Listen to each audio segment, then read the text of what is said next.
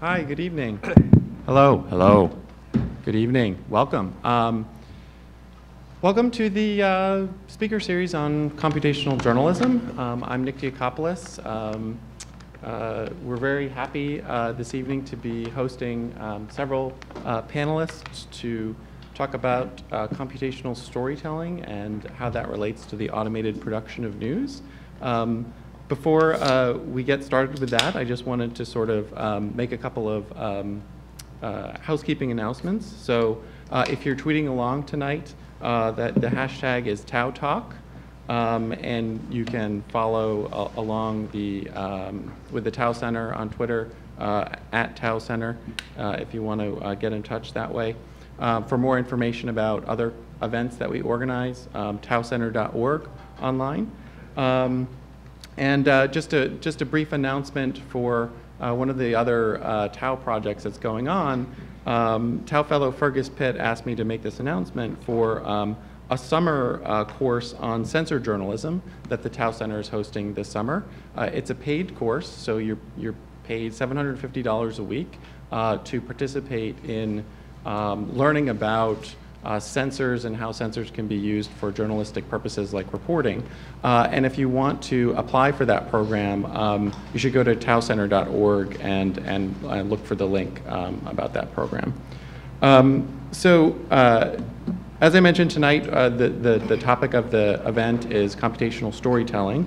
I'm not entirely sure what that is, but we sort of named the event and then we're sort of seeing where it lands. We have four panelists. I'll let our moderator introduce the rest of the panel, but I'll just introduce the moderator briefly. Moderating for us tonight is Reg Chua, who's the executive editor of editorial operations, data and innovation at Thomson Reuters. He oversees data and computational journalism at Reuters, including things like the Connected China project, the graphics team. He also works with corporate technology and R&D teams to develop newsroom systems and tools. In a previous life, he was editor-in-chief at the South China Morning Post. He worked at the Wall Street Journal for many years, was the deputy managing editor there, and did a lot of supervision work there as well. So without further ado, I'll turn it over to Reg. He can sort of introduce the rest of the team here. They're each going to do a short presentation, and then we'll go back to sort of more of a conversation discussion format at the end and open it up for questions. So thanks. Thanks, Nick, and that's really embarrassing because I really wasn't planning to introduce any of them at any length at all because I figured, you know, why are you here if you haven't read their bios? But okay. So anyway, very quickly, my name is Reg. You can tell that I'm not a computer scientist by the fact that I'm wearing a suit, and you can tell that I'm not a working journalist by the fact that I'm not wearing a suit. I have this incredibly long and useless title. I could not tell you what I actually do, but one of the best parts of my job is that I get to talk to people like this and try to figure out what they're doing, and then try to bring their systems into the newsroom and see how they can help us produce news or produce better news. So very quickly, and I really mean very quickly and none of that long intro, we have Jichen Zhu, who's at Drexel University's College of Media Arts and Design and Department of Computer Science. So the one thing you'll find interesting is everybody here has got some kind of double-barreled title, which is also interesting because I think we're really talking much more about marrying two fields together. Then we'll have Mark Riddell, who's at Georgia Tech's School of Interactive Computing and the director of the Entertainment Intelligence Lab. And then our final speaker will be Larry Birnbaum, who I'm sure I just managed to mangle your last name off, who's both at Northwestern University and a co-founder of Narrative Science, which I'm sure you've all heard of. And the other interesting thing about Larry is that he's got two professorships. You've got a professor, professor of electrical engineering and computer science and of journalism. So that you can't get much more sort of integrated than that. So all of them are going to talk about some really interesting work, storytelling, fictional, non-fictional, news games, and things like that. So I think that all of this is going to be a fairly very interesting discussion. From my point of view, sitting as sort of moderating the panel, one of the things I would like to try and bring some of the discussion back to, and I'm depending on all of you to help, is to talk through what this means in terms of benefits to news, benefits to end users, to society, to think through the use cases, and then sort of think through some of the issues as to how all this relates to journalism. The notion of news judgment and who exercises it, where do we get it from, how do we embed journalistic judgment, if there's a difference between journalistic judgment and other types of news judgment, into algorithms that we then depend on to turn out stories, the role of a newsroom in a world where these capabilities are much more commonplace, and how we integrate them, and what happens to a newsroom once they are integrated, and how newsrooms will develop, and so on. So I'm counting on all of you to help me get all this right. But in the meantime, let's turn it over to our first presenter, TJ.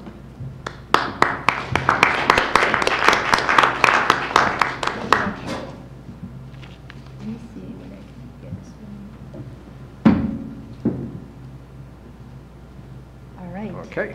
All right, good evening, everyone. First, I'd like to thank Nick for organizing this wonderful panel and for Rich to moderate the rest of the discussion. I look forward to a stimulating evening for a lot of things that we have in common, or maybe not in common. We'll find out soon. So I'll be talking about computational narrative. But my focus of today's talk is I want to talk about how computers make decisions about the story or the future story we're going to be able to tell. And as Rich introduced, my name is Ji-Chen Zhu, and I'm from Drexel University. So computational narrative is an area of research that tries to figure out ways of using computer algorithms to analyze, structure, and generate stories. This is a large field, and for me, my particular interest in this area is how or whether we can make computational narrative into a medium for cultural expression. The reason I put the question mark there, if you notice, is that it's still an open question in terms of whether computational narrative is a new form of expression that will allow us to tell stories in ways that we could not before, or are we telling the same kind of stories, but in ways that are faster, cheaper, better, or more often, two of those three.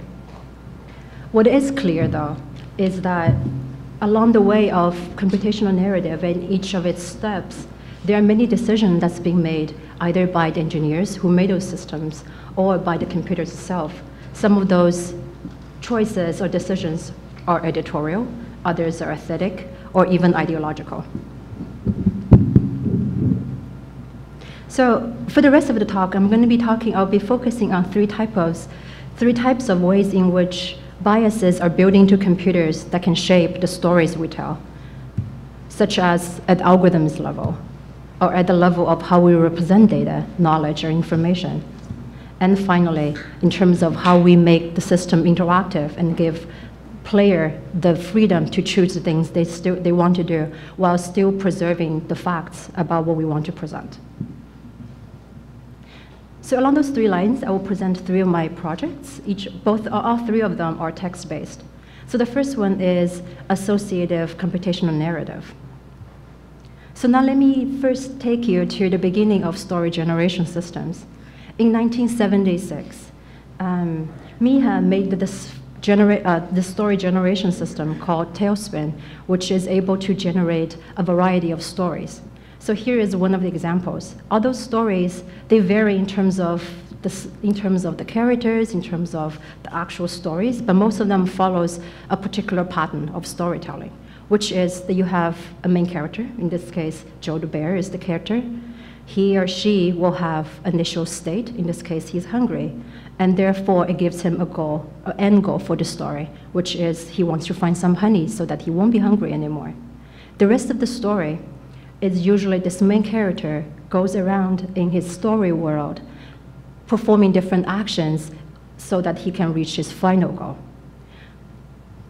So the reason why this type of story shows up in the beginning of a computational narrative, I would argue, is not an aesthetic choice, but rather it is because this kind of story lends itself very well to the kind of operation of an extremely influential family of algorithms called automatic planning. So in planning, when the system is given the input of initial state of agent and the goal state of where we want agent to go, this algorithm is able to figure out a sequence of action or sequences of actions that will lead the agent from the initial state to the goal state. Of course, using planning to generate stories is a difficult problem with many useful applications. But from the point of view of the type of story it can generate, they tend to be very goal-driven and also action-based. And I also like to argue these choices are not made by either the computer scientists who program these systems or the other writers who work with them, but rather the moment that you pick algorithms such as planning is the thing that you're going to use, those aesthetic choices or narrative choices are made for you. So it is built in those algorithms. What I'm interested in is expanding the range of stories that we can tell through computational narrative. For example, is it possible for us to go from causality-based storytelling, which is the case the character needs to go from one action to another in order to cause the final goal to happen? Is there a way that we can switch to association, or using association as a way to chain narrative events together and still be able to tell an interesting or maybe powerful story? So I was recently watching this documentary, and I used this as an example here. So when Rachel Maddow introduces Hubris, a documentary about the Iraq War, she first started talking about the Vietnam War and how the US got involved based on partial or misinformation. And the association that she makes creates this powerful framing for the documentary about the Iraq War. It also sets a higher goal for the entire program, for not only to uncover what happened in this particular case of the Iraq War, but also how can we prevent history from repeating itself yet again.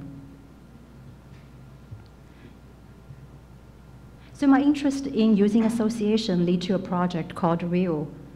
It is a text-based computational narrative system where we looked into another group of AI algorithms called computational analogy, and we used that to try to create stories that connects two separate worlds. And in our particular case, we're interested in connect character's external world, the kind of things that he does, and the internal world of the character, of memories, of emotions, so on and so forth.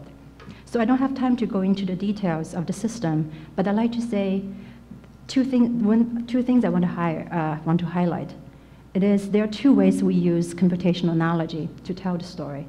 The first one is to retrieve similar stories as past memories of the character, if it is similar enough to the current situation at hand. So I'm going to show you a terribly written story. Hopefully the idea is not to show how bad a writer I am, but also to showcase some of the things the system, the technology behind it is capable of doing. So in this case, the main character is on the street where he saw a cat in front of him. And what you see here in the red frame is a memory that's retrieved by the system automatically from a repertoire of other memories. The second use of computational analogy that we made is what we call imaginative projection, which in this case is to project what might happen in the future based on what happened in the past. So going back to the example that I showed earlier, so once the player makes a choice that he wants to play with the cat he encountered in the first place, and because the recent memory that was retrieved have a similar animal inside of it, which died at the end, leaving the main character really sad, the system is able to project that if the main character plays with this cat that's in front of him, the same thing will happen. So the cat might die, which will leave him very sad. So it becomes something that he wants to avoid. So we arrive at the first building bias in terms of how computers shape the story that we tell. In my case, the way of associative storytelling through memories and projections are afforded by the underlying algorithms we choose. And because algorithms are usually hidden from the end user, these biases are usually hard to see from the outside. So let me switch my discussion a little bit And my second line of research I will discuss is about narrative information extraction. So one of the things that we learned in the real project is, first, writing a good story is hard. But second, representing these stories in ways computers can process also takes a lot of time. Just to give you an idea, to represent a single sentence that's at the bottom of the screen, we need to hand code all this information above it. And worse, since these data are represented in such a way that's tailored to our particular system, it is not clear whether it can be used by other storytelling systems, such as the ones Larry or Mark is making. So we said to ourselves, well, there is no shortage of good stories in the world. Is it possible, or what if computers can extract information directly from this text so that our system can use them rather than having us write the stories from scratch and then hand annotate them? Well, of course, information extraction and natural language processing has been an active research field for the past decades.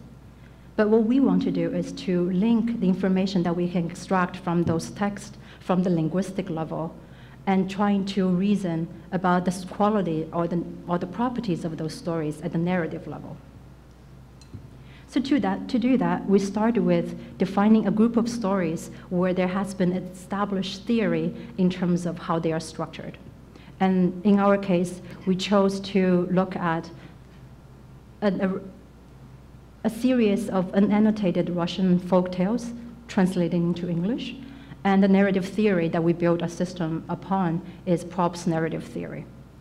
So again, I don't have the time to go into more detail, but one of the things that we're currently doing is how can we extract from the text who are the characters in those stories from the text, and what roles do they play according to Propp's theory. So the roles here, I'm talking about villains, heroes, or princess, so on and so forth. So a challenge here is these information is usually not explicit. A character can be a human, an animal, and in our domain, very often, they are inanimate objects. And the word of villain or hero almost never occurs in our corpus. To be able to make our computers able to extract these informations and reason about this, we found ourselves frequently making the decision about what type of knowledge we want to incorporate in our system so that the computer can make this kind of extraction. Some of these decisions or information we encode in our system are straightforward. For example, an entity that talks is more likely to be a character in a story. But others can be more tricky. For example, we have a feature that detects the quote-unquote human qualities about entities in the text. Such qualities include the ability to feel, love, walk, speak, talk, learn, play, live, think, and you can like the last one, to read. And then, once we build this kind of knowledge, we use a knowledge base called ConceptNet to determine whether the entities have any of these qualities or have anything that's associated with these qualities. And just a side note, in the latest version, we added a new ability, which is to be able to cry as another defining quality of humanity. So here I arrived at number 2 building bias of computers, which is data, and particularly in what ways we can knowledge, how do we represent these knowledges, informations in our system. Well, our system works. In the most recent experiments, we reached more than 90% of accuracy in terms of identifying who or what are characters in the stories. But it eases me a little to find that computer scientists are put into the position of power to decide what are human qualities and what are not. Even more unsettling is those decisions are made or not really distributed as a manifesto for public debate, but rather it's embedded as numbers and functions along many thousands of lines of other codes. Thankfully, our system, at least at the moment, is not going to affect the lives of people outside, besides my grad students and a couple of academics who's going to read my papers. But similar kind of decisions are being made every day by companies such as Google, Amazon, Netflix, and they influence the life of millions of people. And third, I'm going to talk a little bit about a project that we call interactive nonfiction. There are many differences between fictional and factual stories, and most of my project focuses on the first kind. And when we throw interactivity into the mix, I find the distinction between the two even more complicated. So at the heart of interactive storytelling, whether it's computer games, or I'm here using a precursor of interactive storytelling, which is this series of books called Choose Your Own Adventure books. At the heart of all of this is essentially about parallel universes, if you think of it that way. So when a player makes choice, he or she is essentially choosing among the many possibilities of how the story might unfold and choose which one to proceed and propel the story that way.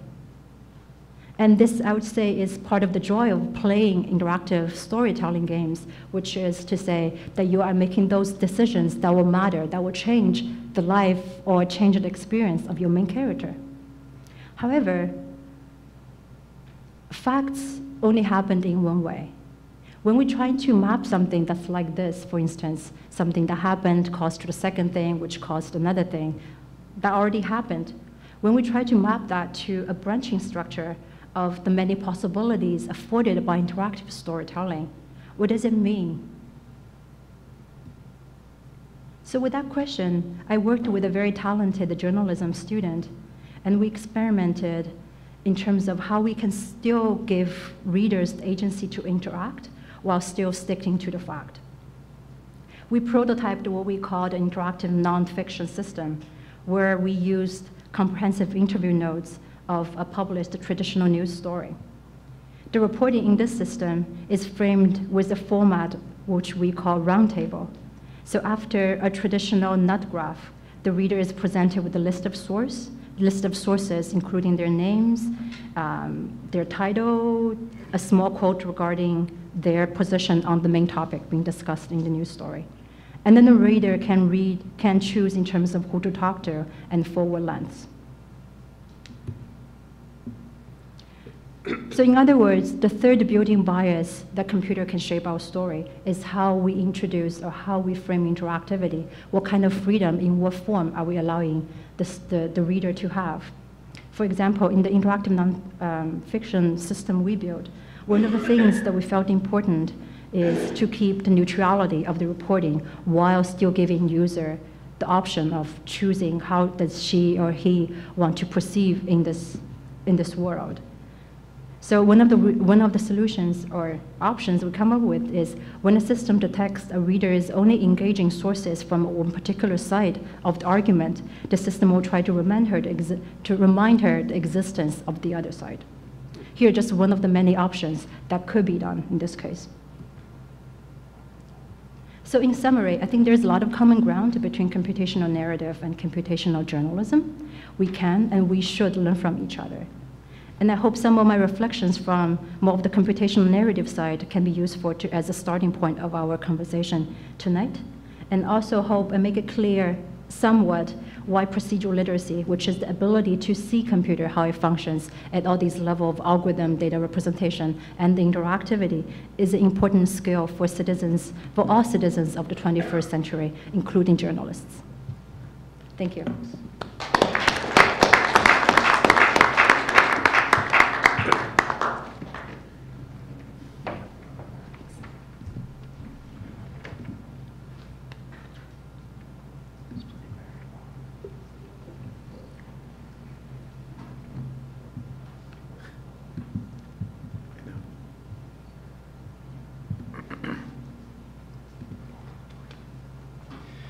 Great. My name is Mark Riddell. I'm an associate professor at Georgia Tech, and it's a pleasure to come here and be able to talk to you people. Ji-Chen stole half my talk, but that's fine. I was planning on speaking for 30 minutes, but I've told you I only had 15 minutes. Anyways, so this might work out in your favor as well. But what I'm really going to talk about is in similar lines, how can computers, artificial intelligence in particular, generate stories, particularly generate stories from scratch. I'm particularly interested in computational creativity, the question of whether computers can be creative, the same way we think about actors and artists and authors as being creative. And in this pursuit of what you might think of as human-level artificial intelligence, there's many ways of going about it.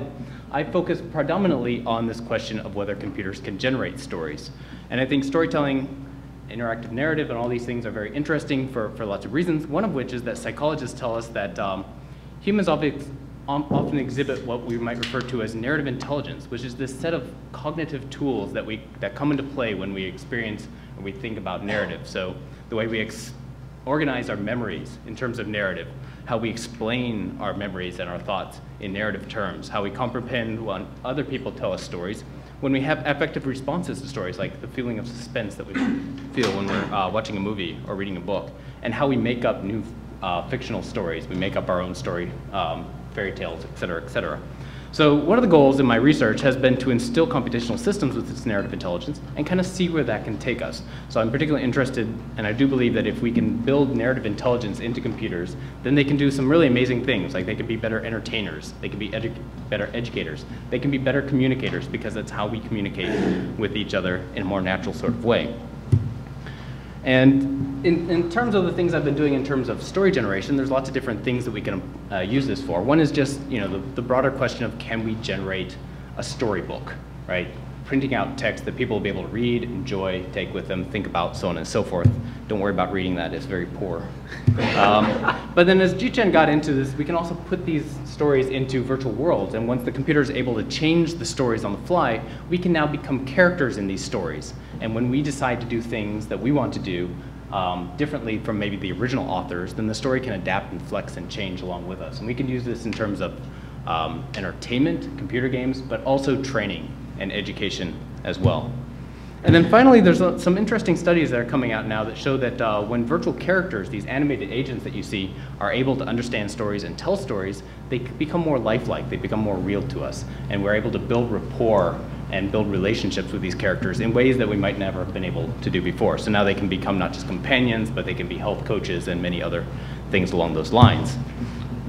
So there's many different perspectives in how we might achieve or go about building systems that can build stories, to create stories. And when I'm talking about story generation, I'm talking about the automatic creation of a meaningful sequence of events. I just want to kind of throw out a couple different ways of thinking about this problem. I've only focused on some of these, but hopefully we'll have a little bit of a taxonomy that'll help us think about this as we go forward into discussion. And really, I think the two ways we might think about this is fabricating and finding. So fabrication to me is the making up of fictional stories from scratch. So things that have never existed in the real world before, the computer has to come up with them and present them. Finding is taking, say, historical traces or data traces, and then picking and choosing the bits out of them that we can assemble into something that will have meaning, that we can tell to other people. So let's say taking all my life's history, my memories, and figuring out what I actually want to tell you as an interesting, useful vignette along the way. And then approaching these two types of story generation, we can also have two different types of goals. We can think about fabricating or finding common stories, or fabricating or finding fantastical stories. And by fabricating common stories, for example, we might think of, can we build a system that can create a story about robbing a bank, for example? Something that it will make a sequence of events that if we were to read, we would recognize and understand it to be a form of or a canonical example of robbing a bank, whatever that happens to be. And then fantastical is the things that we see in theater, right? So Christopher Nolan's bank robbery from The Dark Knight with the Joker doing some really kind of crazy stuff, right? The sort of thing that, only exists only in that one movie, you'd never really kind of think of, but you see it and it's amazing, right? This is the high goal of creative systems that we might achieve. And in terms of finding, you might think of, well, maybe in terms of sports, for example. I assume we're going to be getting into sports a little bit later. There might be certain patterns or things that we want to see from large traces of data, of actual stories and events that have happened. So can we find the coming from behind victory stories from the trace of all the sports games that have been played? And then fantastical things are the things you'd never think of or to look for, but are just these kind of truly amazing sorts of things. So the example I'm using here is a come from behind victory of Auburn versus Georgia And do you guys play football up here? I don't know.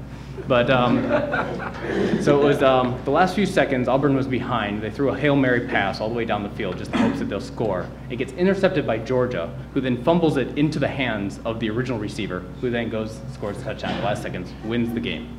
I like telling that story because Georgia Tech and Georgia have this rivalry, and I get to make fun of Georgia in public, which is great.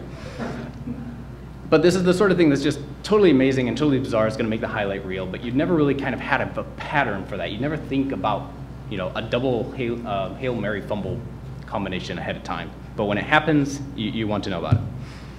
And the key to building all these things, no matter which perspective you take, are really kind of two parts, and Ji-Chen really touched on these. One part is you have to have algorithms that can reason about these things and create these stories, but then these systems also have to have knowledge. So for example, they have to know what common things are, or what typical or stereotypical or canonical means, or the patterns that you might want to see. Because once you have those things, you also need to know how you can go beyond those things into the realm of fantasy and fantastical. So I'm going to touch mostly on this question of knowledge. I think this is the key element that through my time working on these systems has become one of the most important things. How do these systems know what can go into stories and what stories need to be about? That information, this knowledge has to get into the computers somehow. And so as I mentioned, my real work is really in this area of automated fabrication of stories. I'm particularly interested in whether we can build these intelligent systems that fabricate fictional stories, and I want these to be indistinguishable from the things that humans might write as well. And I'm also interested in going beyond this and say any system that I build has to be able to tell a story about any conceivable topic they may want to do. Because we as humans can do that. I can ask any of you to tell me a story, and I can say, tell me a story about a particular topic, and you think for a few minutes and you can do that. Traditionally, this is a very strange goal for an AI system who are often given one specific thing to do. Like an automated car, right, has one task it needs to do, right? You do not want it thinking about Little Red Riding Hood, right? But here we might want to tell stories about driving, about wolves capturing little girls, or robbing banks, right? And I'm specifically going to focus on this work, on talking some about work on common sociocultural situations. So can I tell these common stories that you'll recognize as plausible things that might happen in the real world, but have actually never happened? And I want to think a little bit as we go forward is, well, how do humans do this? What can we learn from how humans tell stories? And I think the key insight when it comes to how humans create fantastical stories, or just fictional stories, is that we rely very heavily on our experiences. That we've lived in this world for 20 or 30 or 40 years, however many it happens to be. We've had a lot of experiences. We've built up a lot of knowledge about how the world works, and we can recombine it and use it, dip into those memories in lots of different ways. Computer systems and AI systems don't have these lifetime experiences. They've existed for hours at best from the minute you turn them on, right? So the question really is, if we're ever going to do this, can we get computers to have the equivalent of a lifetime of human experiences that they can dip into to make these stories? Unfortunately, we have one kind of magic tool that's come out in the last few years, and that's something called crowdsourcing. Now, I assume most of you are familiar with crowdsourcing, but the basic notion is it's a set of computational tools and techniques and tricks and algorithms that we can use to basically take a large number of people on the World Wide Web and basically reconfigure and program them into a supercomputer that's able to do things and solve problems that AI has never been able to solve before. So the insight here is, well, if humans can learn from stories, maybe a computer should also be able to learn from humans the information it needs to know to, in turn, tell us new stories back to us, right? So basically what I'm saying is maybe we can use a crowd to simulate a lifetime of experiences for our computer by having those people tell stories to the computer, build up that knowledge base, and let it use it. So a more technical, geeky way of talking about this is we're basically going to crowdsource highly specialized corpuses of narrative examples and then run machine learning algorithms over it to learn about common activities. But if we can do this, we can basically automatically generate stories without any sort of a priori knowledge engineering that is often very expensive for humans and often only solves a very small subset of the problems you might be interested in.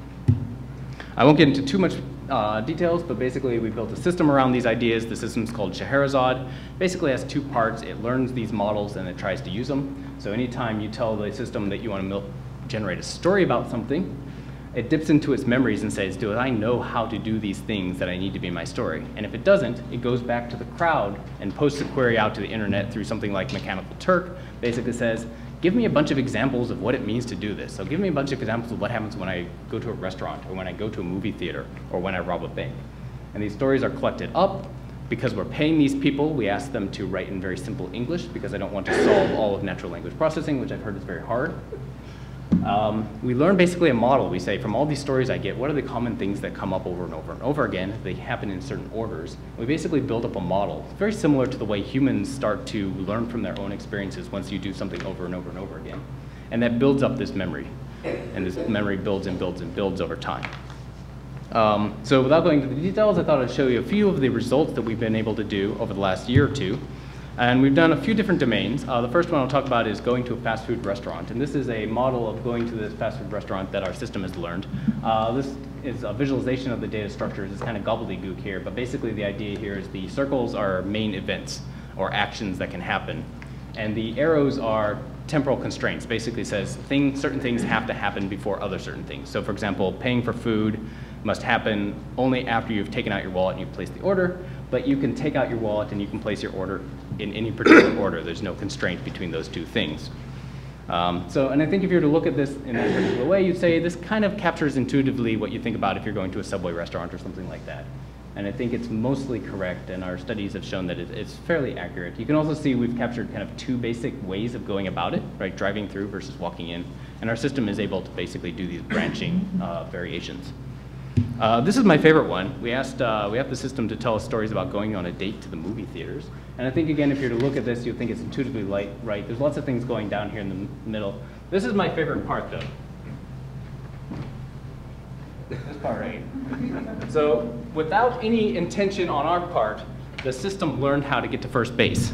And I don't know what the Turing test is all about, but if that's not it, then I don't know what it is. So I'm very proud of that. Also, I didn't realize kissing was first base. I'll have to Calibrate everything. Is it not first base? We're being live streamed, I'm being careful. Well, it was for me, but I'm a computer scientist, so we take things very slow. So. And then, just for kind of shits and giggles, we also did a bank robbery. It's a very complicated thing. There's apparently lots of different ways of robbing banks, but it can figure out all the different variations involving guns and notes, and so on and so forth. And once you have this knowledge, basically once you have this rich knowledge structures in your system, then you're able to tell lots and lots of different variations of those things, even ones that have never been told before, basically by recombining people's crowdsourced stories into novel ones that have never existed before. And I won't get into the details about how we generate the stories, but we've done studies that basically show that the things that we can generate, again, for very simple, common, everyday sorts of scenarios, stories that are indistinguishable from human-authored stories, which I think is also a very encouraging sort of thing. This is the sort of story we get. There's only one extra thing I need to tell you about this here is that the data we get from the crowd is very kind of straightforward, very terse sort of language. So we actually went back to the crowd. We asked them to elaborate on the stories, give us more interesting, colorful descriptions of these particular events. And then we dipped into that text and picked and chose and ordered the stories, the sentences in the story. And you can work through it. It's mostly correct. There's a few ordering things. Again, you can see that there's this kind of dramatic kissing event at the very end, which again, I'm very proud of. But I'm actually going to stop there. I don't want to go into too much details about my own work. There are a few research challenges that have to be addressed. There's many, actually. I don't think we're very close to human-level storytelling, actually, as it is. But in particular, in terms of the questions that we might be looking at tonight in terms of journalism, there are three things that came to my mind, at least. And the first is discourse generation. So this notion that if you know what story you want to tell, there's still lots of different ways of telling it. If you have kind of a goal of explanation or exposition, you know, what are the things that you need to do to basically convey that information to an audience? It's a lot more than what I've just shown here, which is just kind of picking events and picking actions and putting them in the right order and ascribing text to them. There's a lot of things that you have to do in terms of rhetorical structure, in terms of communicative goals that decompose into other communicative goals. And if you get those in the right order, people understand. If you don't, they don't understand. You have this additional challenge that if you need your explanations or your communication to fit the data that you have available, we need to make intelligent choices that way. Or vice versa, if you have the story that you want to tell, can you find the data that you need to use to corroborate? There's also the question of finding stories. I've not worked directly on this issue. I've only worked on the fabrication aspects. But if we do want to find the stories, I do believe that the learned knowledge structures, the kinds that we showed up here, can be used potentially to dip into large corpora of text and basically say, is any given fragment of text, is there a probability that this is a bank robbery or a restaurant or a date? and be able to find stories in that particular way. Our results on this are not very good yet. This is a very hard problem. We're still working on it. And then finally, I haven't really talked about this fantastical element, both either fabricating or finding fantastical stories, because we must take the knowledge that we've learned, that we've gathered, and extrapolate beyond it to make new knowledge that's never existed before. And we have to get that new knowledge right, in the sense that it should be not nonsensical and also believable or plausible. And that's a really hard problem. That's actually what I think, if you can solve that problem, you've solved creativity in general. And we'll have a few ideas of how to get forward there. This is kind of the big goal, the big vision, the sorts of things that, that we might want to achieve throughout. So I'm just going to leave that there, and I look forward to the discussion and questions that we might have going forward. So thank you very much.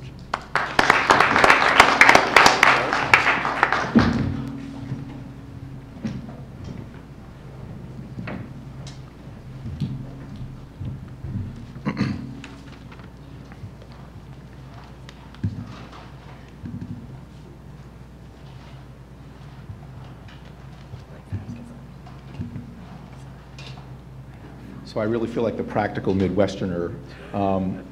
You know, there's actually a lot of things I wrote down while I was listening to Ji-Chen and to Mark that are actually quite kind of consistent in the way we're thinking about things, which may be actually hard to discern at first. So that's something we should be thinking about, because I'm not really talking about writing creative stories. And in fact, actually, I had an epiphany a couple of years ago about why things were starting to work better than they used to work for me and for us. And the realization I had was that, and this is going to sound so ridiculous, but that computers were not going to talk to us until they had something to talk about. And until they had something to say, they were not going to tell us stories. And the thing is that one of the great things about the way the world is changing and the scale of and the pace at which the world is changing is that the scale of data, the scale of things that computers can apprehend at some level has grown so extraordinarily large compared to what it once was that they really actually have a great deal to talk about. Anyway, I'm going to talk a lot about the work we're doing at narrative science today, but I do want to start by saying today I'm here representing Northwestern University because much of what I have to say will be speculative. So, but I will start with the practicality of it. These are the data that narrative science will receive, in this case about a team, hockey teams playing in the Rio Grande Valley, and the system is not yet capable of thinking that there's something strange or ironic about hockey in the Rio Grande Valley, but maybe someday it'll get that too. And this is the story that our system writes from that. The Rio Grande Valley Killer Bees were firing on all cylinders against the Laredo Bucks, and when the buzzer sounded, the Killer Bees emerged with a 6-3 win. And it goes on to talk more about this hockey game. Of course, we handle more than sports. We do business. These are the data from a quarterly earnings preview, and this is the story that we write from about a quarterly earnings preview, and these are published in Forbes.com. We've dabbled in medical things. These are data from an adverse events diary for a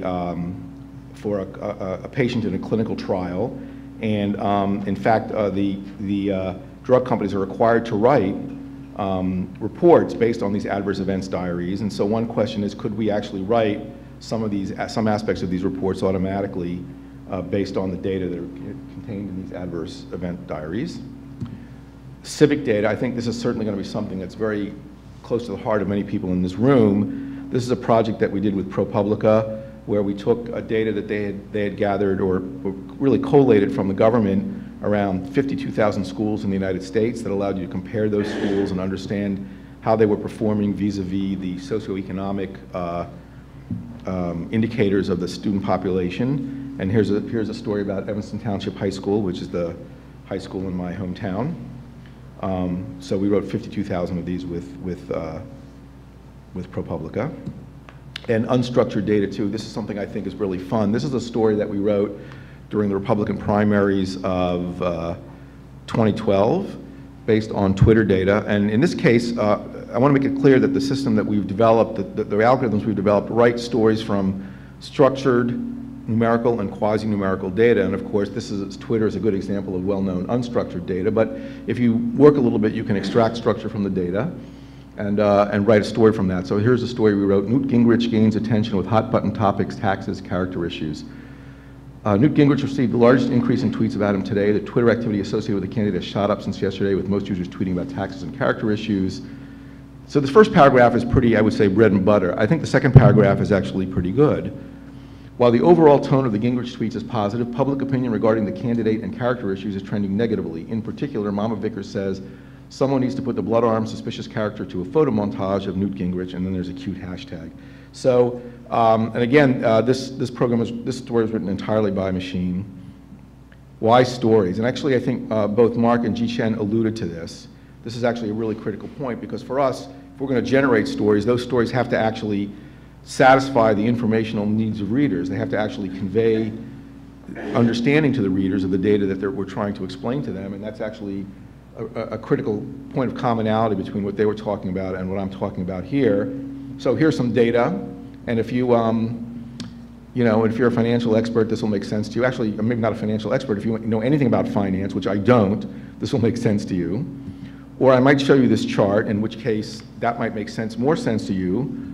Or I might generate this. And in particular, in the second paragraph, you might notice we say, while sales have increased, there has been a steady decrease in margins, which should be cause for concern. So the point about a story is that we want to make explicit the critical aspects of the data, not leave it to you to figure out what these are, but actually figure them out for you and tell them to you. Another way of saying this is you can't take a wall of data and turn that into a wall of text. The purpose of a story, even a relatively informative story like this, is to make those data meaningful in human terms, pull out what really matters and explain it to you in a way that will make sense to you.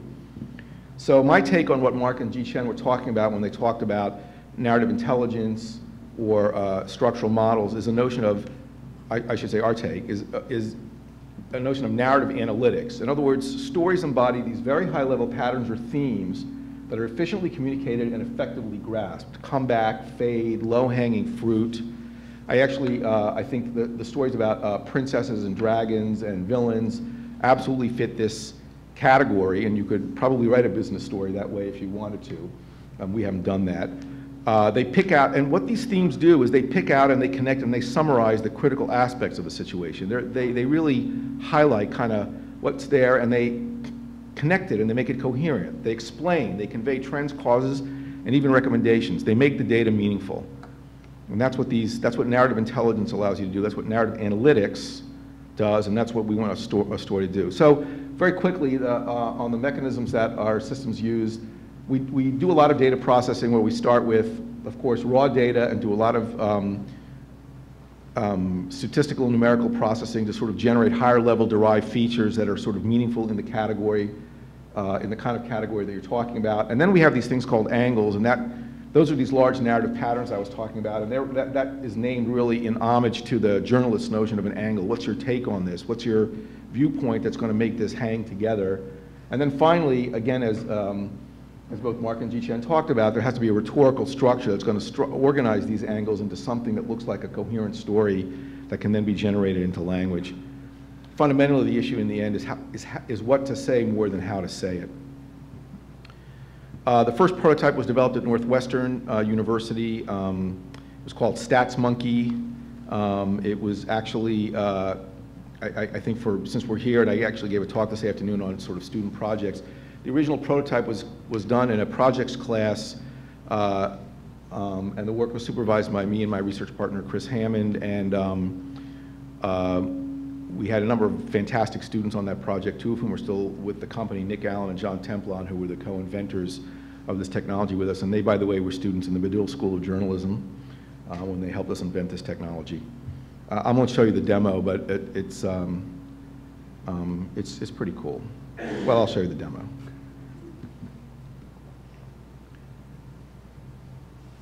So these are the box score, the line score, and well, yeah, maybe I'm not going to show you the demo. Do I know what I'm doing? Answer, no. Okay, there we go. So these are the box score, the line score, and the play-by-play. Well, you can't see there it is, the play-by-play data. And if we push this little button here, and some of you may have seen this particular example before because it's sort of my favorite from this era of the system. Down to their last out, Griffey saves Mariners.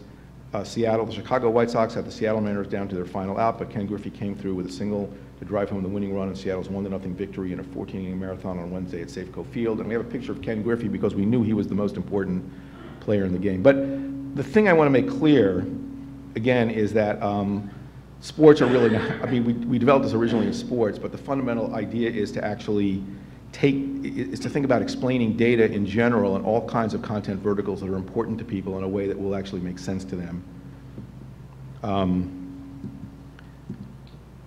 This made us really happy. We got this XKCD comic. Of course, somebody had to explain to me what XKCD was, but hey, you know, I'm old. A lot of the idea, again, is to think about the flood of data that are coming at us. Maybe one of the best ways to look at what we're trying to do in this work is all the data that are being gathered today, what is the point of gathering it if it is not going to be made understandable to people in a way that they can take decisions on? I mean, of course, much of it will be given directly to machines to take decisions, but in the end, I think we all believe, or at least hope, that the most important decisions will be taken by people based on an understanding of these data. So in the final analysis, we must convey it to people in a way that they understand. Financial data, so investment research reports for people. Sector reporting is an obvious application area for the technology. So this is sort of stock market and, analytics, what's up and what's down. Business reporting. I really love this because, so those data back there were these are the data from a large fast food franchise that generates point of sale data. And they can present these data to the managers of these organizations. And the thing is that they're busy people. So we thought, like, what can we do what can we give to them that will actually, you know, be meaningful to them around these data around their store? And the thing about this story that I want to emphasize is it really is meant for one person. It's an incredibly boring story, okay? Unless it's your restaurant, in which case it's an incredibly compelling story because it's telling you something that you want to know, okay? And in fact, actually, one of the things we thought about in terms of narrative structure was what can we give people at the end of a story like this that's, you know, what's the gift we can give them? And so we thought, can we tell them one thing that will make their life better this week? And what we thought was, let's find the one thing that they could do that could increase their profit the best this week. What's the most underperforming product with the highest margin compared to their peers that we could tell them about and say, hey, focus on this product. If you focus on this product and do just a little bit more, just bring yourself up to where your peers are, you'll make this much more money per year. Education. Again, this is an experiment we've done in looking at data that you get from taking standardized tests during test prep kinds of study work. Here's a project that we're doing now, which is to do to take Google Analytics data and turn those into reports for people who are to people who care about how their website is doing. So, and then finally, something we're excited about always because it touches people's hearts is the work we're doing with Game Changer, which is a company that has a smartphone scoring app for youth sports, and in particular Little League Baseball, and it allows us to generate millions of stories like this for, you know, proud parents and grandparents about how their kids are doing in sports. And they're always doing well, by the way. I want to talk a little bit again about something that I think connects a little bit, and I'm going to pivot and talk about something much more speculative because I think both Ji-Chen and Mark emphasized this, is that right now, when we think about editorial judgment, you know, it's something that's exercised by people when they write stories, when they even decide what stories they're going to write in the first place. That's editorial judgment. How they're going to write them, where they're going to be placed, who will see them, whether they'll see them at all. And I think these are things that people generally view as, I think we understand them as consumers at least because we understand the brands that we're attending to. And I don't want to take a long time on this, but Bloomberg's editorial values are obviously accurate and timely factual data about business and finance. The Atlantic and the New Yorker are are sort of longer, broader issues, people's cultural, you know, issues around the culture done by seasoned, relatively objective people. You know, they have an editorial stance too. And this already came up. What's their editorial stance? You know, what is it that they're choosing, you know, stories that you're going to see or not see, and they're doing this on the basis of some editorial judgments, And I think the question is, what are the values? This is another algorithmic approach to editorial decision making. So again, I want to make the point that we've moved from, writing stories, which again involves some editorial judgment, to presenting stories, understanding what stories we're going to present to people. But again, there's an editorial judgment. And I guess the punchline for me is that I want these, the editorial algorithms right now are being written in based on a variety of factors that we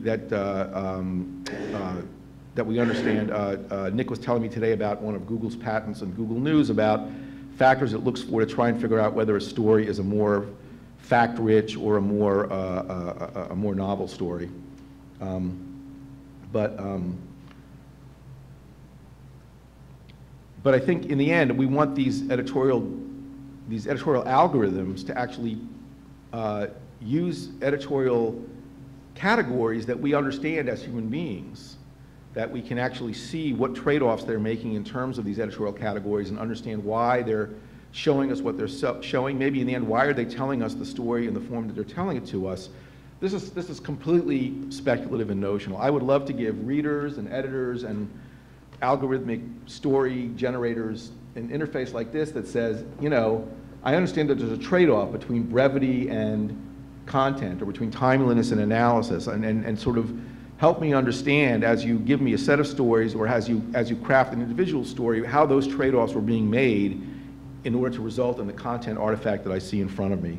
So this is just a gleam in our eye, really, but this is something I'd love to build.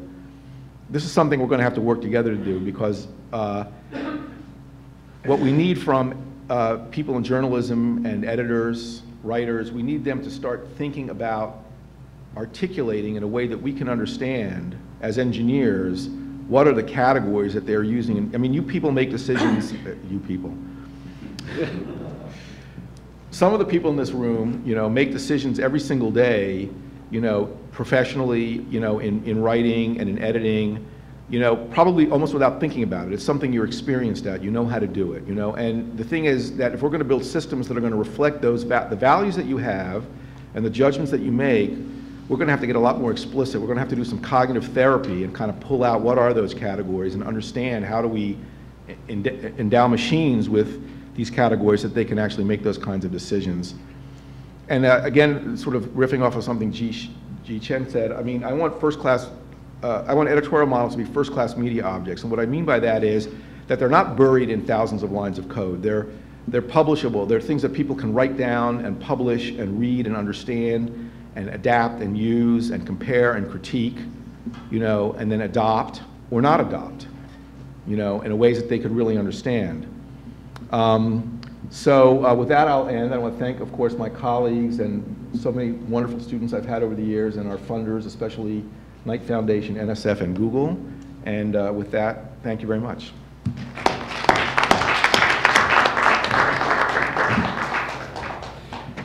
So, God, that's a lot of stuff to talk about. And it's a little hard to sort of figure out where to start with. I mean, I sort of have jotted down notes throughout, and it really does sort of go everywhere. I guess a couple of things I had wanted to come back to was sort of the notion of what are the use cases for journalism, and Larry's obviously gone over that in great detail, but I'd love to hear from Ji Chen and Mark. But also, Ji Chen had raised sort of very early on the fact that, the work that she does only affects, grad students and some of the other people, whereas obviously the work that Larry does, you get it wrong, there's a real issue. And so there's a notion of sort of where we get to in accuracy and how much precision we need before we can start presenting this to people. There's the notion of transparency, which I think all of you have really sort of talked a little bit about, where do we get this information from, a bias, and where we get knowledge. And so let me start with that and just sort of come back to your first point about, really this is more about what to say rather than how to say it, and I think it's reflected in all your work. And one of the things that Larry had talked about was sort of, getting editors, at least in the field of journalism, to explicitly articulate their news judgment. And I guess one of my questions is, do we need that? I mean, Mark's work in terms of essentially getting a crowd to just say what they do without actually even sort of thinking about it, without trying to draw this tree, allows you to get it. I mean, are we at the point where it's less important to be able to do that sort of thing? And as you extract that, what does that mean in terms of the algorithm that you get, and how clear is it to people? And if perhaps, Mark, you could start, and the others could riff on this a bit. Yeah, so I think interesting things happen when you put humans inside of your algorithm. So they're not only necessarily the users, the end users that read what you're doing, and they're not necessarily the, let's say, the researchers or the designers that have built the system to do a particular thing, but now you have humans that are basically helping the computer to be able to do things they want to do. And I think so the algorithm loses, or the designer and the user at the end loses control of what happens as the product is being put together, because the people who respond to the queries, who are injecting their, you might think of them as facts, so like what happens when you rob a bank, what happens when you go to a restaurant, who are injecting this information to your system, are themselves have perspectives, have attitudes, have beliefs and desires that are going to manifest themselves explicitly or implicitly through what's happening. So Ji-Chen talked a lot about bias in the data. Right? There's bias in the algorithms, but there's bias in the data as well. So if certain types of people are responding to your system can in fact skew one way or another. It could be in terms of sentiment, it could be in terms of cultural. So if I, actually an interesting point about the movie example I had there, a lot of our data came from India. This back, forward, towards me. Okay, apparently I'm not talking into the microphone. And movie theaters are just a little bit different there, right? And so actually our data was a little bit surprising to us, right? But we didn't have any control and we just kind of went with it, right? So now, but that also leads to interesting things, right? So can I select the demographic from which I sample opinions or attitudes or information from the crowd? Should I make it more explicit in my system of what sorts of things I want to go to? And should I customize along those lines as well? So there's a lot of interesting sorts of things that happen, but what I think that means is there's a lot more work that we have to do as scientists and end users and system developers to figure out how all these parts go together and how we can control the variables or release control of the variables when necessary. Let go. Let go. Ari, do you want to talk a little bit about, I mean, one of the things that we had done at Reuters is that we built a very small, essentially proof of concept language generator, which essentially takes stories written by journalists on a very small and specific area, pump them through a machine learning system, and we generate, 3-paragraph stories, which on a blind taste test turn out to be more readable than the humans, which says something maybe about the humans. But so this notion of how explicitly do we need to articulate our news judgment, and if you're extracting information from current news judgment, what does that mean, in terms of how stories might or might not evolve? Are we stuck in a point in time? So, I mean, I think machine learning is a really apt thing to bring up here, and crowdsourcing also, because those are, I mean, it's an attribute of that kind of technology, of AI technology, as opposed to other kinds, that sometimes the particular factors that they're taking into account may not be incredibly clear. I mean, they're making judgments that people agree with, but how they're making those judgments, it's sometimes hard to discern exactly what are the factors that they're looking at. And I'm not really sure, I guess my feeling about this is that even in those situations, there are sort of categories of trade-off. Maybe that's the way to characterize this, that I think that really matters. So if we go to a completely different domain, like a car that drives itself that you're sitting in, there's a lot of thresholds that got set, and there's a lot of stuff down there that basically ended up trading off, roughly speaking, whether the thing would move at all to how certain it was that that there was nothing in front of it, for example. I mean, that's just going to be the case, that there will be trade-offs around those things. And I, for one, would really be more comfortable if I knew at least where those trade-offs were being made, even if I'm not really sure exactly how they were being made, that I had some understanding of, I mean, I love the idea of having some level of control over that as an end user when I get in the car, trading off safety versus speed, for example, if that's a thing to do. I mean, because it's going to be set by somebody. It really is. I mean, somewhere in the system that's happening, and I think it would be better for us all if at least we understood what that was. I agree that it's a hard challenge.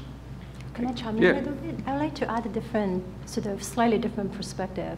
I think one of the differences I can see from the work I presented versus the ones that Mark and Larry presented is, to me, I think maybe there is a difference in terms of what are we striving for? Is it for this generalizability, or it's more sort of like particularity, for the lack of better words, right? For me, like if computational story, in the sense, is a cultural expression, I may not be as interested how everyone, as a whole culture, for instance, walks into a movie theater or a restaurant, and what might happen, what are the typical things that will happen.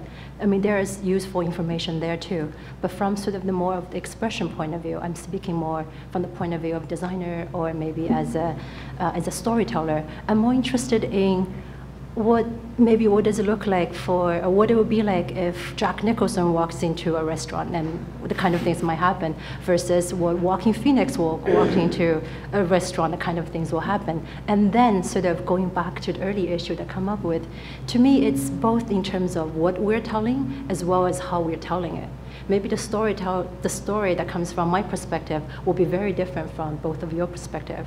And to me it's important to capture both. I think that's one of the difference. I think I'm sidetracking a little bit. No. I think it's a good sidetrack. Yeah, and then so AI is in the eye of the beholder, right? So if you don't recognize the intelligence behind the system, then it's hard. So oftentimes in artificial intelligence, you want the computer to kind of explain itself.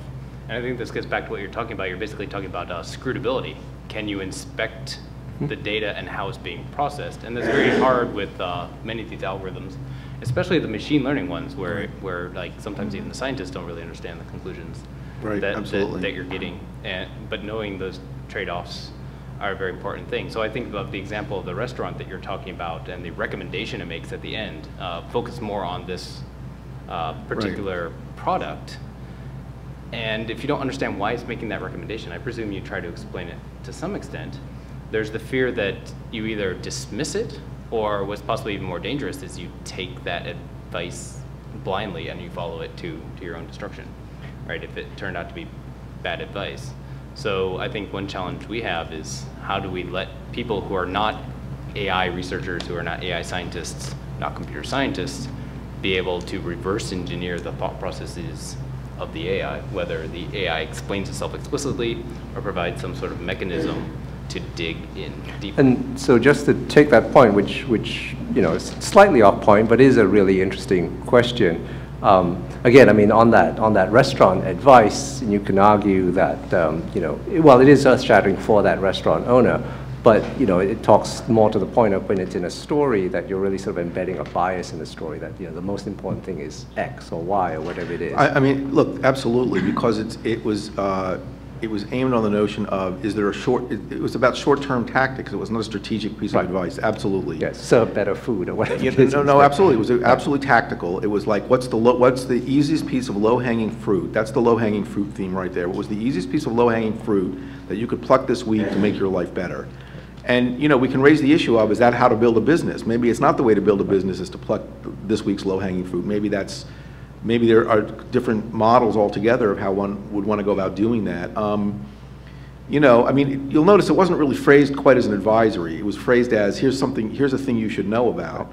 And I think partly it was for that reason that we thought that the owner in the end is the person who's in the best position to know, do they want to act on this or not. It didn't say do this. It said notice the following thing, and what are the implications of it. I mean, but absolutely. So let's just if you don't mind, digress a little bit, because I know Nick's been working on the notion of algorithmic accountability and how journalism should be tracking algorithms that exist in the world. Here we're talking about journalists using algorithms if this thing scales nicely. And we all understand the difficulties. Publishing the code doesn't actually help anybody because they don't understand it. So what do we do, or what can we do in terms of greater transparency beyond, sort of toggles that say, well, we prime this car for speed, not for, you still have to accept that that's the way the algorithm really is built. I mean, you talk about the bias in algorithms. How do we expose it to people in a way that they can understand? To me, I think it's a two-way street, right? Like, I think there is a need, as I said at the end of my presentation, there is a need for computational literacy.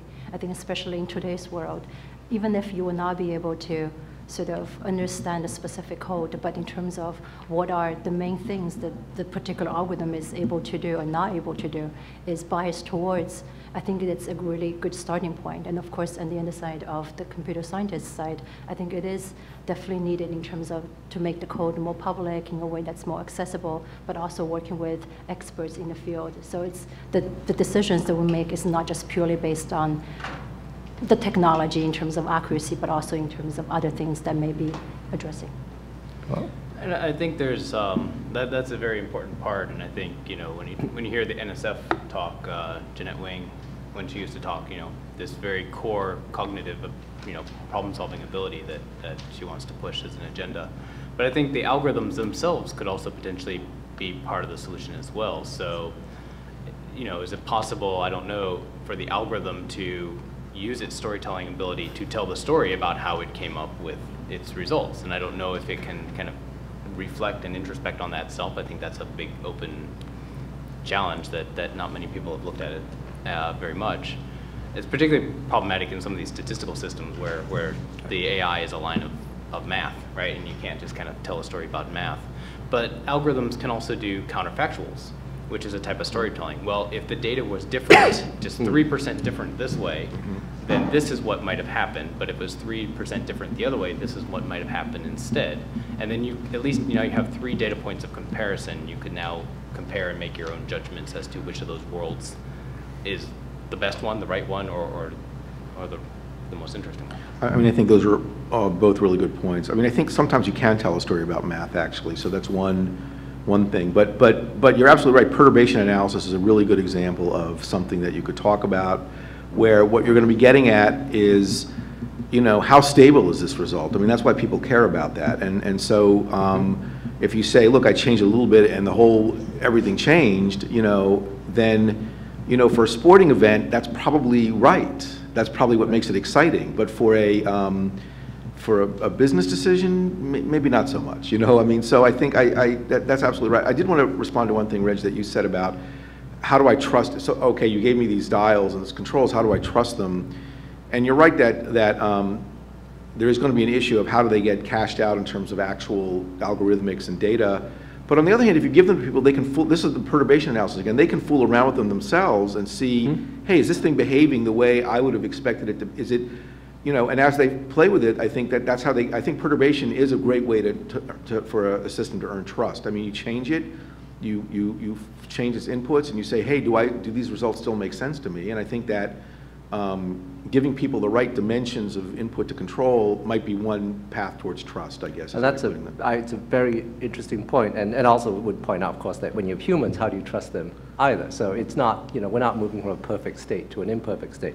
So let me take that, I can't pronounce, but I'll say counterfactuals because it's much easier, and sort of run down the question that I did want to come back to on use cases, and then I'll turn it over to the floor, which is, that's one kind of new use case that we don't actually see a lot of.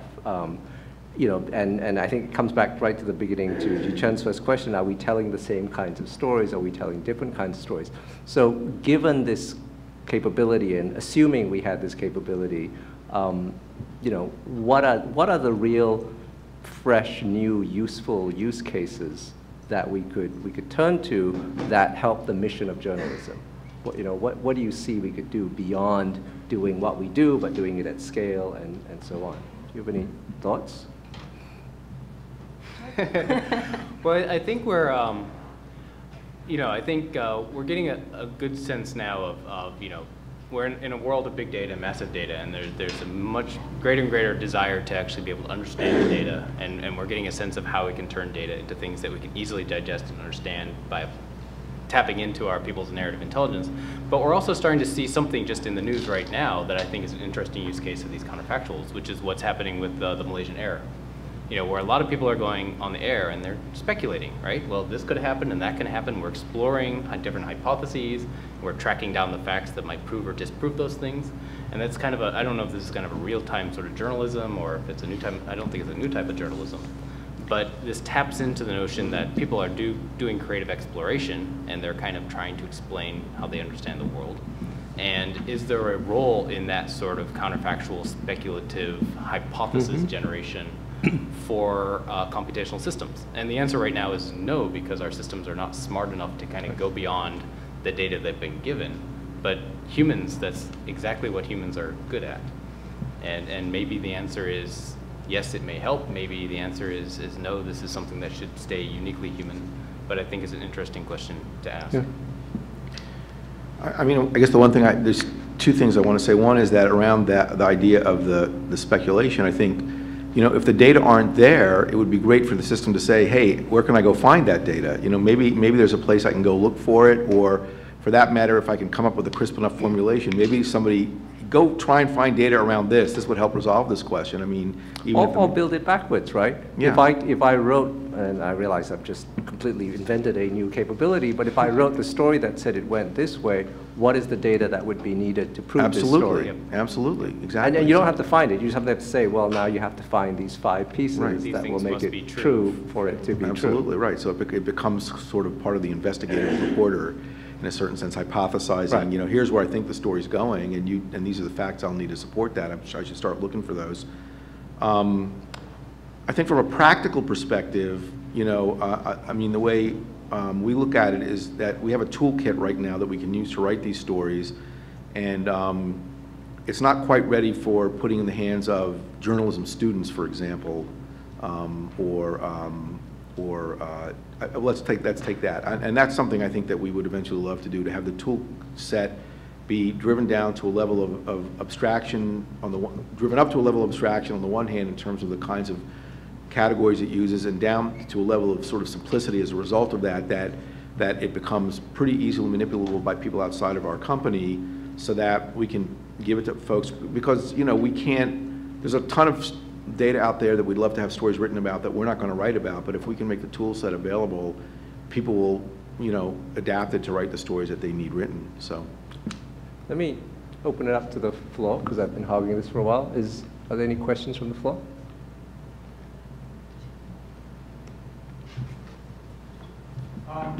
I think you need to run to the mic so that the NSA can remember who you are. I'm a software guy, so one of the aspects that none of you have really addressed that definitely will happen is, from the user perspective, it'd be good if there was some system, you know, something that one of your companies would build that is the journalist, so that it is responsible for filtering things that I would be interested in, and sort of like I would go from web page to web page, or newspaper to whatever, and this avatar who would go wherever I would be exposed to the web would know my history of viewing, so that it wouldn't tell me the same story. It would tell me the stories I'd be interested in. So sort of like an assistant that's doing the journalism aspects for me, that delivers, you know, it fights through this big data question as well. I'm trying to understand your question better. So are you suggesting sort of a more anthropomorphized version of Google News or Amazon or Netflix? Or is it more things that we are talking about here? The delivery should be more individual, based on the person viewing, not necessarily the publisher. Right, so the data, I mean, so we leave traces every time we go through the internet of where we've been and what we've looked at. So the idea that this should be remembered, and it should be able to gauge your interests, or at least know the things you've seen, right? Because you don't want to say, well, here's a news article, but I've just seen a similar news article. So in some ways, it's expectation management. I don't want to tell you the things you already know. I want to tell you the things that are surprising. How does the system learn what's surprising? Well, if it has rich histories of the things you've done, and some model of your expectations, perhaps like simple psychological models. I don't think it has to be deep psychological models. This can be done. And there's actually, there's work that's being done in lots of different places in my lab and other places of trying to do this user modeling, basically of kind of statistically guessing your preferences and your interests and your attitudes about things. It's coming, and I think it'll be here in the next few years, and the question would be how can we use it to our advantage? Can I try to break that down into sort of 3 steps and maybe have you all come back to that? So, I mean, one of that is sort of user modeling, sort of understanding your general preferences. You're interested in football, but not soccer. You want this, but not that, and you're from, wherever. So that, sort of exists at the level of Google News and certainly Amazon. Then the second one is sort of the creation of events for you in sort of very specific things, because it's not just, it's not just that you're interested in soccer, but you're interested in Manchester United, and you want to know exactly that, or it's your portfolio. And then I think the third interesting one is the level of credibility, because again, that earlier statement, when you deal with an avatar on a computer, you have higher trust. Would Amazon sell more goods if they had a guy pop up and say, gee, I noticed you just bought, whatever, and wouldn't you like this to go with your nice new, rug that you bought? I'm particularly concerned actually about the third one, and one of the reasons is both the anthropomorphization and the trust issue there, but also I think people tend to kind of buy into stories in general, whether they're anthropomorphized or not. And I would say that the big concern, probably in the use case that was being put out in the question, was if you miss things, right? So if you're trusting this thing to give you what's interesting and relevant to you, and there are things that are out there that are not happening, you're just completely unaware, and there's no way for you to even know that things are being missed. This is already kind of happening with Google, by the way, because they are starting to learn your preferences, and they are tailoring your search results to the things you've seen before. So it's an area of high concern, I think. I don't have solutions, but it's out there. And for me, I recently just switched to Go.go instead of using Google. So I'm not tracked by Google, at least in my searches. But I think I just want to piggyback on what Mark's remarks are in terms of the third thing. I also find it a little discerning, and I don't know whether there is any specific research with conclusive data on that one. But my intuition would be yes, there is. In certain cases, maybe there's trust more easily formed if you have anthropomorphized the agent. But on the other hand, I think they might be more easily to be broken down if it sort of start to have mistakes, or I'm attaching this recommendation with this particular agent, this particular log, this particular way of recommending things, versus I personally find the way of Amazon or Netflix recommend things to be more powerful, more persuasive, in the sense of it's not tied to a particular persona. It's tied to this sort of almost omnipresent thing that you don't know where it comes from, but you know it's coming from a lot of data, and it's sort of removed from this sort of more human scale kind of recommendation systems. So to me, that's sort of, maybe it can be, again, a two-way situation. Are you going to tell me you have a contract with Amazon? No. I think there's different dimensions that make people interested in things, and we can talk about that more later. But actually, I'll talk about it now. I mean, I really like the villains, heroes, princess kind of, and I love these sort of props theory and all these theories about folk tales and the general model of themes. I think that's very important. I mean, this is, and I think both Mark and Ji-Chen talked about how difficult it is for computers to detect these things if they're not explicit in the text, and that's actually something that. I'm really interested in the long term. It's not something that the company is working on right now, but thinking about, what are the really big angles of ways to tell the story. And the one that I always keep coming back to, and I guess Gladwell just wrote a book about it, is you might not care about school reform, but if I can make this school reform story about a David versus Goliath story of a young principal fighting the system, you might get interested in something that you would otherwise not be interested in. And so I think actually identifying sort of big themes, big sort of narrative arcs like that are actually very emotionally compelling to people. And those are the kinds of things that they really, I mean, I've thought about this even for TMZ. TMZ's theme is feet of clay. And that's something that people are endlessly fascinated by, everybody else's weird little foibles, and I don't know why, but they are, So it's maybe it's Schadenfreude, maybe it's we're all in this together. I don't know what it is, but there's a sense of kinship, that they're people too or something. But that's a great theme that really speaks to people's hearts, and I think that if we want to tell stories that are really going to stick with people, they should stick with people's hearts, and And I think that's really a kind of a big issue. And strangely enough, Google just gave me a little bit of money to think about that, which I was shocked. I mean, it was like, it's such a hard problem, but that's what they like to work on, so that's good.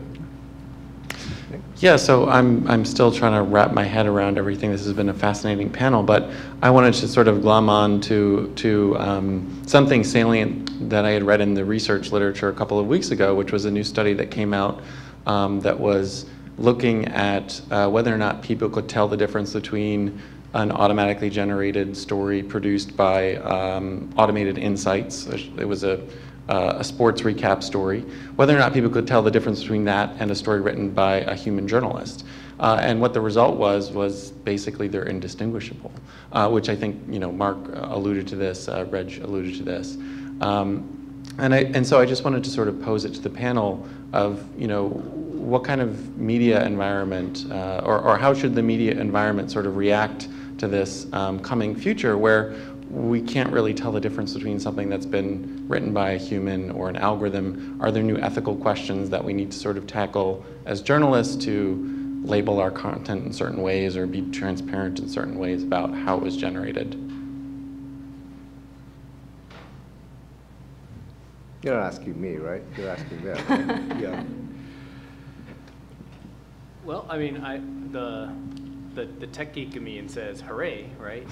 We're doing a good job, but I guess I'd throw it back and say, well, if we're not misleading, we're not misinforming, I mean, we're actually doing something good job, and people are deriving value from this, is it actually a problem if we can't tell? Or do people actually want to know the provenance of where these things come from? I mean, there's so much stuff on the internet, you just kind of assume that everyone's a bot out there anyways nowadays, right? So let me just sort of jump in on this. I mean, to the extent that transparency is the new whatever, it's a good thing, right? I mean, I think you should be explaining to people in the same way that you're expecting journalists to explain, to some extent at least, what their biases are, where they come from, or what stocks they hold, and that sort of thing.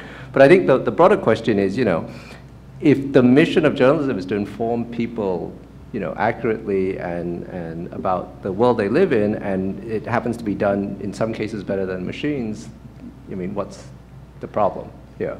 It's a problem for journalists in terms of staying employed, but then that just means we have to find some other value we have to bring to the table.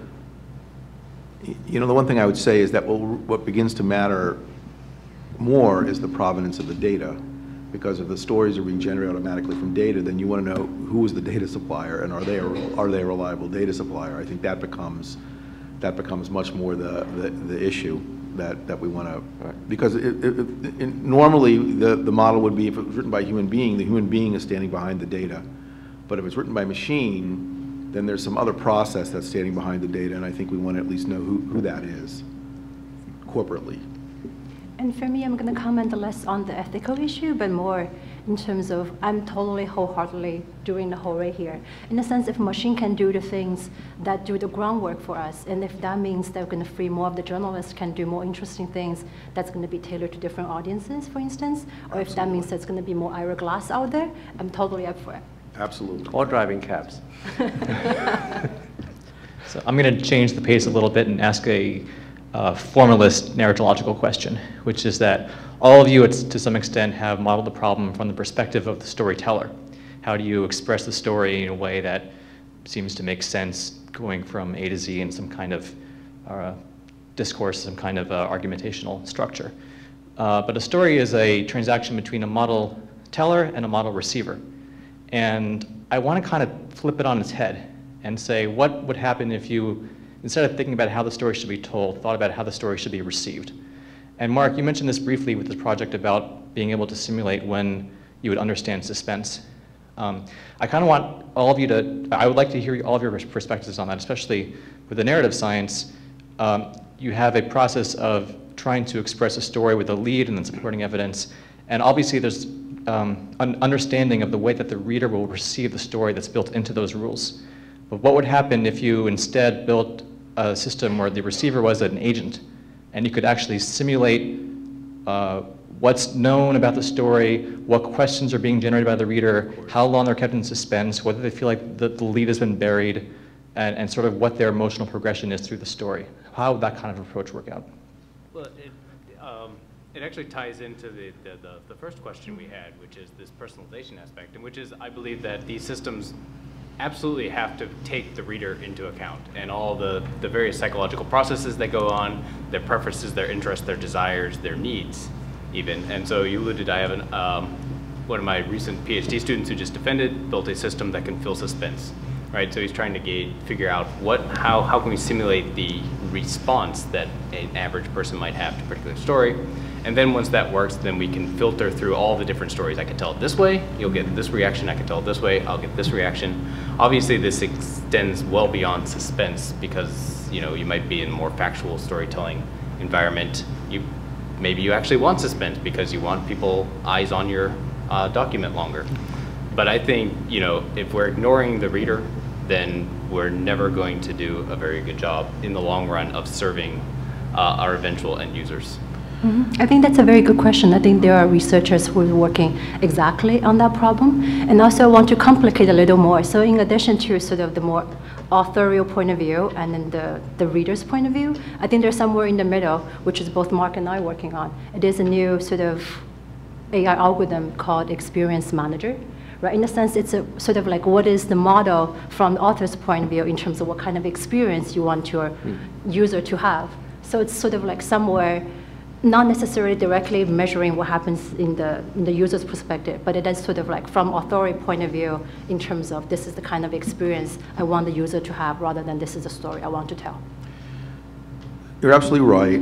That having been said, there are, of course, standard kinds of questions and standard kinds of models for those questions that people have, especially in professional settings where there's a sort of a standard practice that people have around these things. And there are therefore standard narrative forms that are associated with addressing those questions in the way that people typically do. Now, you're right that there will be a variance, and you can imagine all kinds of measures like how many questions am I making this poor guy keep in his head at one time, or things like that. And I could certainly think about that. But in general, I mean, to me, this goes back to sort of deconstructing existing narrative practice, which is to say that good writers understand these things, obviously, and have crafted over the years. I mean, this is not just something people do de novo every time they write a story. I mean, there are narrative forms that have evolved to meet these needs, and so I guess my answer would be let's start there, because there's something concrete we can look at in terms of how we're going to get to this. You know, what I am reminded of is at one point we thought we would write a sports story like this, where we would start with the place in the game where things were most, could have gone either way the most. You know, we're blah, blah, blah, we're at this stage and this happens, dot, dot, dot. How did we get here? And then go back to the beginning of the game and go to the lead out, and then finally in the middle of the story go back and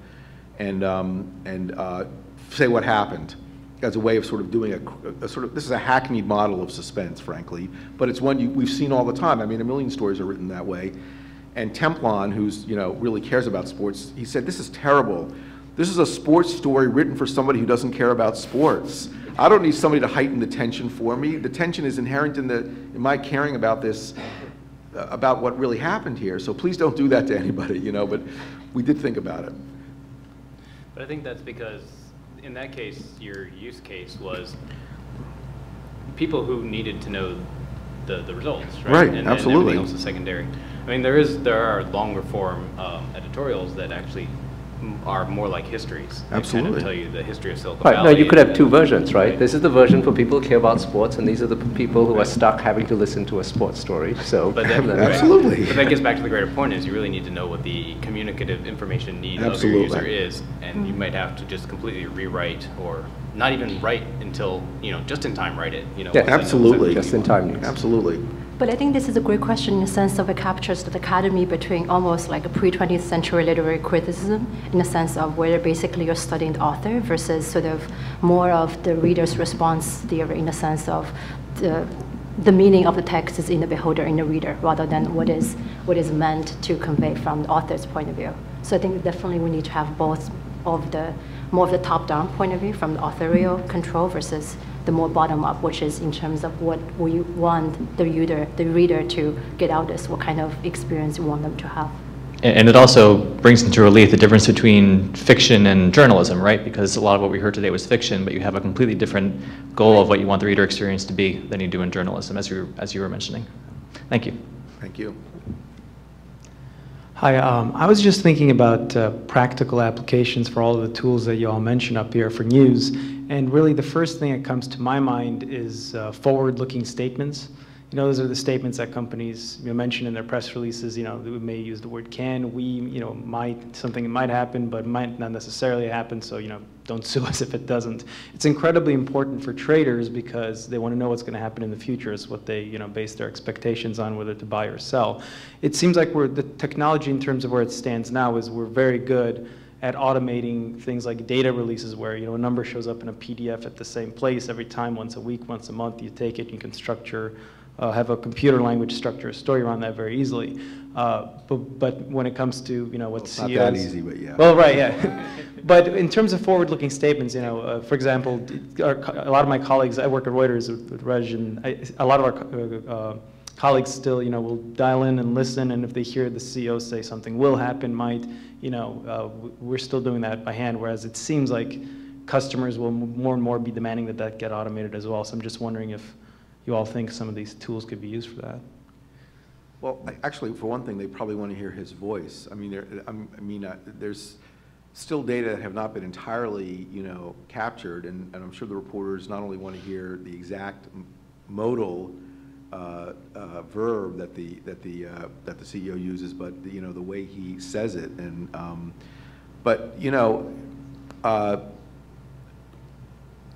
gosh, that's coming too, so. He sounds uncertain, there'll be a number. Well, I imagine there's a process where they come up with these things, right? They're doing some sort of forward extrapolation from existing data, and these are things that certainly, if you're just dealing with numbers and trajectories of numbers, computers can start to do some of this stuff. But what it reminds me more of, let's say, meteorology, right? Where you actually have many different models and many different possible forecasts that can be made because you have many different models and they all disagree with each other. And there's one voice that has to really kind of synthesize or pick the one that they think is the one that ultimately goes on the air. And so I don't think it's the forecasting that's the problem, and whether you hedge it or not is just word choice, but it's the synthesis that I think will be the value added to this. I'm thinking about the counterfactuals, and it's if you guys have a product, we all want a piece of it now. Could I just have a quick follow-up? What about testing for accuracy once you develop a model? Because one of the other things is transcription. CEOs will blur words and they'll say things that aren't very audible. Is that something that the computer science can help us out with in a way that we can actually do this in the near future? Not me, but yes. I mean, I don't think anybody not anybody at this table, but absolutely, I'm sure.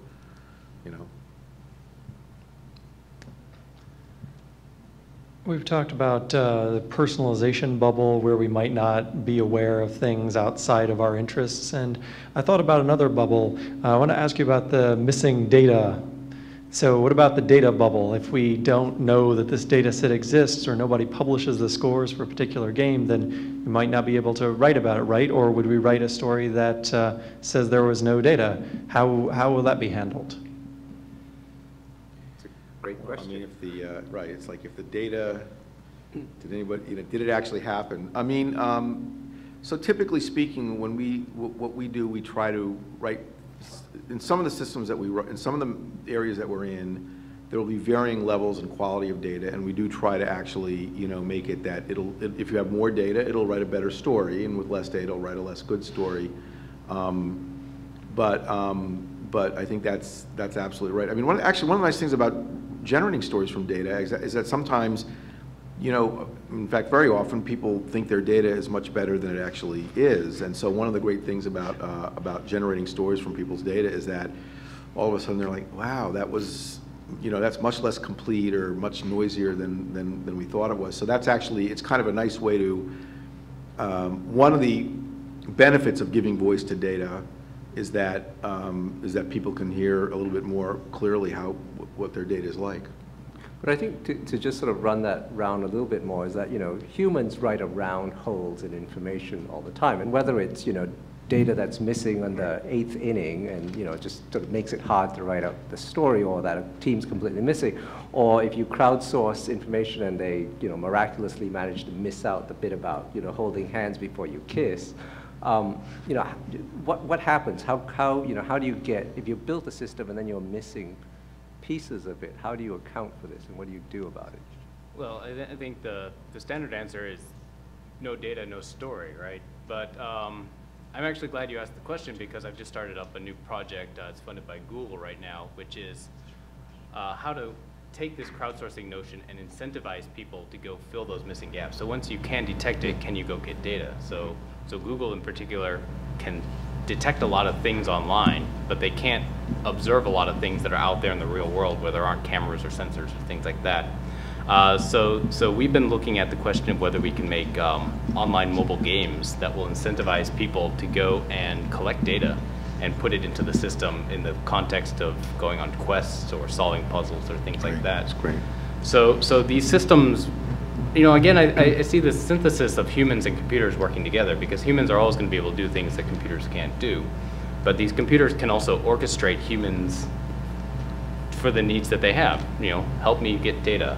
Help me refine this story, help me understand the things I need to talk about, help me judge whether I'm doing a good job so I can improve myself over time. And I think as the symbiosis goes back and forth, we have a lot more strength and power through these algorithms. Absolutely, yeah. I think I saw that movie. It's called The Matrix, right? The next question. Hi, you guys started to touch on this when you're talking about perturbation and missing data, but I'm curious for the three of you how you think about the role of that which is not known in your work. So for the first two people, in terms of the role of sort of chance and serendipity in a story, and so both in terms of a narrative and also in terms of like a character's relative certainty for some sort of atomic knowledge, and then I guess the data analytics analog of that is how do you think about, if you have uncertainty in your data, how is error propagation and that sort of thing represented in your results? It's a really interesting question. So I feel I'm not really qualified to answer a lot of the previous questions, because part of the reason, I think one of the gentlemen already talked about, I think for me, my interest is almost completely on the fictional side, in the sense of how can I use computer algorithms to tell stories that's not a general story, but something that will clearly come from me, with my bias, with my ideology, with my value systems. So to me, I don't necessarily see the missing data as necessarily a bad thing. Again, because I'm not going for sort of the more common stories, as Mark was saying earlier. For me, missing data in the specific case of mine can be a blessing too, in a sense. I don't want the story that coming out of my system to be sort of a cookie cutter that can be fitted anywhere. So in our case, for instance, like going back to real system where the character is retrieving memories. So we're not trying to expand the number of memories as large as we possibly can to cover all the situations. We're very selectively picking the ones that we find will help to portray the particular message, the kind of artistic vision we want to have. But this question, I think, is different when you sort of see the system, see the story generated by system as more of sort of this more subjective interpretation by the artist, by the storyteller, versus if you want to have a system that can be used by many, many different people. I think there's three types of uncertainty here. There's uncertainty in the data. So for example, in my system, it learns from the crowd, and if it has too much uncertainty about certain things that are happening, it does the machine learning thing, it throws it out. And sometimes it makes errors because of it. But hopefully it's talking mostly about the things that it relies on or is most confident about. The second kind is uncertainty in the fictional world. So we often read stories, fictional stories, in which characters are uncertain, or something strange or serendipitous happens and it casts them into an internal struggle or resolves their problems, Deus ex machina sort of thing. This second type of uncertainty doesn't actually exist because our systems are the authors. So whether that person gets into a car crash or not is not left up to the randomness of traffic. The author gets to decide whether they get in the car crash and whether they survive or not. But we can create the appearance of uncertainty in the reader. And that's the third type of uncertainty, which is called an editorial decision or called an authorial decision. Do we want the reader to feel anxiety or uncertainty, or do we want them to actually not know what's going on because we want them to fill in the missing gaps or to question what's going to happen next? So we can break these out into 3 different categories, and we can reason about them in very different ways. I mean, it's an issue for us, absolutely. I mean, you want to think about possible error and error propagation, how you talk about it. It depends on the content vertical. So, and by the way, this even shows up in the particular analytic model or trope or angle that you're going to ascribe to the data, because there are thresholds in those conditions, obviously, to decide whether, you know, was it a come from behind victory or not? Was it a blowout or not? That would be a better one. And you know, and that's, you know, there's a little bit of the eye of the beholder there. Now, you know, you can hedge it. You can say some might have called it a blowout.